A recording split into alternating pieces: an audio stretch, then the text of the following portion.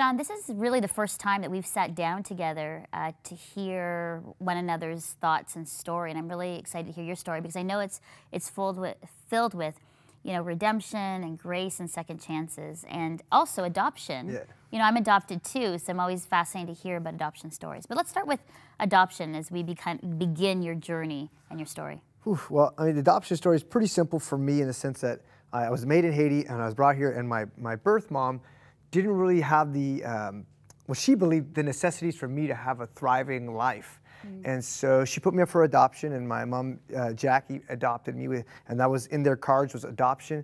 But one thing that my birth mom did, which I think has stuck with me ever since, is that she, in her birthday card, she put Joshua 1:9. Not knowing where I was headed in my life, and it says, you know, be strong and courageous, for the Lord your God is with you wherever you go. And so that has been with me. But as I grew up, I was having identity issues, and it didn't look like my parents at all. I mean, my parents are both Anglo-Saxon, white, like typical. Mine. My Right? mom's Ukrainian, my dad's like German descent, and then here I am Filipino. Yeah, right. So very white and very brown. You know, people, they assume something about you on the basis of your color of your skin, right? Because, I mean, it's culturally relevant for them to think that. And I'm like, I don't have any of these ideas, and I'm supposed to have these ideas.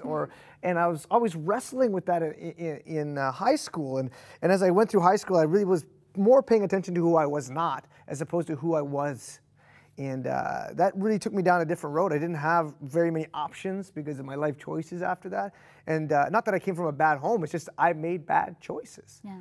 And I ended up... I did too, you know, and it's funny that, you know, a lot of people will say, is it adoption or is it just teen angst? And I just made bad choices. I mean, part of it was my own insecurity about where I fit and, you know, where I, you know, didn't or did belong. And so, of course, I went, you know, made bad choices as far as, you know, drugs and guys and clubs. But, you know, I think in my own story, it kind of came back around about knowing who I follow and my identity in Jesus. Yeah. But go ahead. It's so interesting because there's a lot of similarities in our story that I didn't know. Oh, well, and that's it. It's exactly, you're seeing some of the commonalities. The details might be different, but there's that commonality. And I got out of high school, and I didn't really have great marks because, again, I was wrestling with this identity issue. And so I honestly made the conscious decision to become a drug dealer. I said, well, if I'm going to, I got no other job options, really, because I don't have an education. I didn't really pursue anything like trades or anything. So I was like, let's go sell drugs. And I did. And I mean, the thing with drugs is that it doesn't really need any kind of marketing plan or anything behind it. You just... No, there's demand. Exactly, right? And so you just fill that demand. And my brother one day said to me, Shawn, you know, if you don't stop now, you're going to become a big drug dealer because of who you are. And he was talking about the gift that I had about networking and these things. And it was true. He was right. I became a really big drug dealer. And lots of money. Tons. That was probably what kind of kept you, or the allure of it too, right? Well, the money, you know, to be honest with you, the money wasn't the big deal, but it's what the money allowed me to do. It was the big allure, right? So I was able to have all the women. I was able to go to the club and be the guy, be the shot caller, be the baller, be the guy that had power and command in the place, which I wanted, I so craved and desired, but it really left me empty at the end of it all. And I remember from time to time, I would have to take some breaks, and it was a day that I had to, I mean, it's one of the things that crushes me most about this living part of the testimony is this guy named Igor, and he was a crack addict. And one day he called me, and he asked for crack. And I know that when people do crack, they're often going to be spending all of their money that night. And so he called me, and I was like, well, let's make some quick money right now. I would just stay in the area until he's done his money. But this had turned out to like 3, 4 in the morning. He was still going, and he called me. He's like, "This is the last I've got, Shawn." And I said, okay. Fine, I'm in the area, I'll take the money, right? So I go in his place, and it's an apartment building, and he comes down to the apartment building, and it's 3 in the morning, and I'm a family guy. And he comes down, and I look to give him the drugs, and he's giving me the money, and as I look out, I see his daughter in his arms. I didn't even, and it crushed me under this unbelievable weight. And I said, I am a part of one robbing from this princess.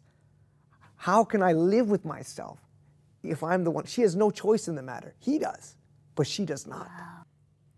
So then you go to Vancouver after you take this break from like, I'm not going to do drugs, I'm going to go to deal drugs, I'm going to go to Vancouver. Well, so I had someone else kind of still run the business for me, and I go up into the mountains at Whistler, and I'm just snowboarding, and I get a phone call one day, and it's from an associate of mine. He says, it's gone, and we're trying to talk, you're talking in code on the phone. What do you mean it's gone? And basically the short of it is that someone had been robbed.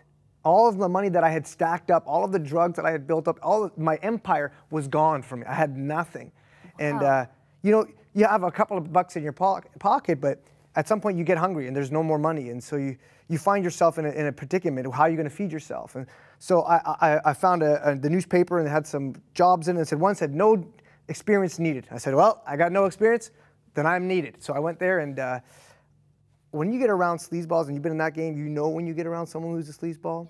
And long story short, that guy was part of the sex industry, and I found myself in the sex industry to fill my stomach. That's what it was doing. I was there in order to feed my stomach. And I remember one day just after finishing a shift. I mean, that's the kind of language we use, so that it kind of normalizes what's happening there. But finish a shift. You finish a shift. You would, you know, we worked in this house, and we were doing this video stuff. And I mean, I'm actually, to be honest with you, I'm really grateful that the internet was not what it is now. Yeah. And so when I was in there, I was like, I said the words I wish I had never said in my life at that point in time. I felt so cliche. I said, if I was a slave to my dad, it would be better than this.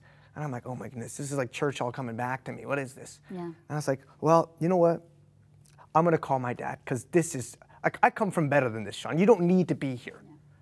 Like, you could go back and just be a slave to your dad and it'd be fine. It'd be better. So I try to call my dad. I'm in the mountains, and you know, you have the 3 bars. It's not working, and finally get a call. And my dad doesn't have a caller ID at this time. He's a bit of a dinosaur that way, landline. And so I'm calling, and I don't know what to say. What do you say to your dad? You haven't really conversated with him about this kind of thing.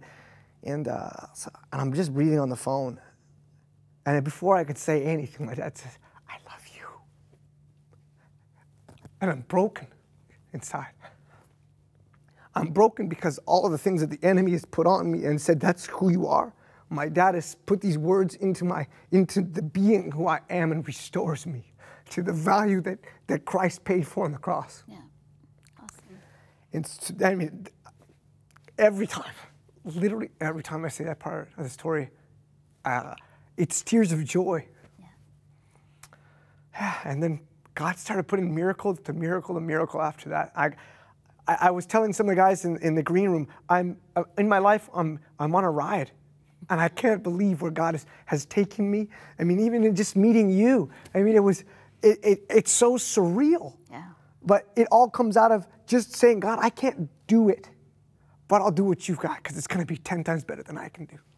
You know, Shawn, it's a beautiful story, because and there's so many similarities with me, but it's like you cannot outrun God. Mm.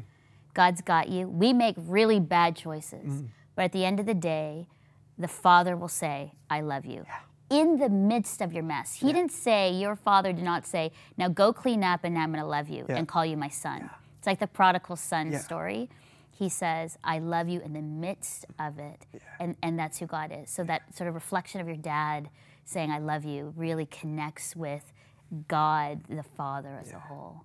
That is so beautiful. I want to continue the conversations. We'll have to get you back, but thank you. Thank you for your life, and then making the choice to go and serve God and do the work that you're doing with youth in Sherbrooke. Yeah. Well, Ottawa, then Sherbrooke. Yeah. And so I'm thankful for you. I'm thank you for this new friendship, and so proud of you and how far you've come. So thank you. Thanks for having me.